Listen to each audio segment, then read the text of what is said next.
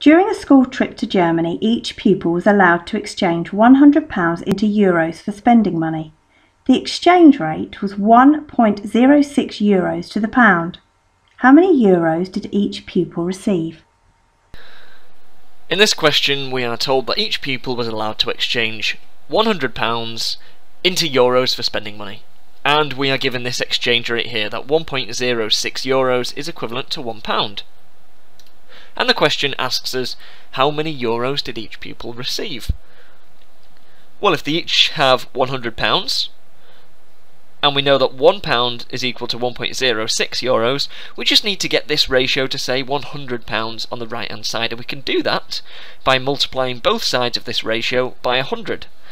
And then we get that naturally £100 is equal to 100 times 1.06, which is 106. So the answer to this question is 106 euros.